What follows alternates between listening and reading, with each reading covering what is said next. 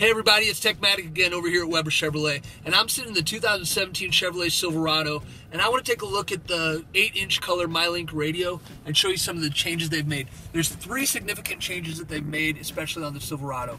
I'm on the home screen, I'm going to hit settings, and I'm going to show you exactly what they are. Right off the bat, you're going to see that there's a rear seat reminder. You can keep that on or off, but I'd recommend keeping it on. So if there's anything in the back seat, when you turn off the car, you'll actually see a reminder through the driver's information center that'll say check rear seat. So that's a great safety one. I'm glad they put that on there. Now I'm going to move back down here. You've also added Teen Driver on there. So that started with the Malibu a couple years ago. So you can actually learn a specific key fob, one of the key fobs on there, and you can get a mini report card on the driver. So it'll tell you exactly how many times there's been emergency braking or how many times it went over a set speed.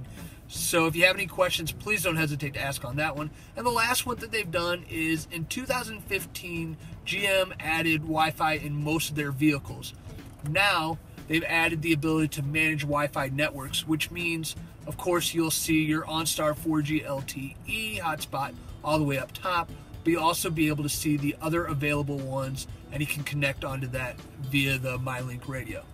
So those are the 3 major changes they've done on the Mylink radio. If you guys have any questions, please don't hesitate to call, text, or chat today. That's what we're here for. Thanks a lot. Bye-bye.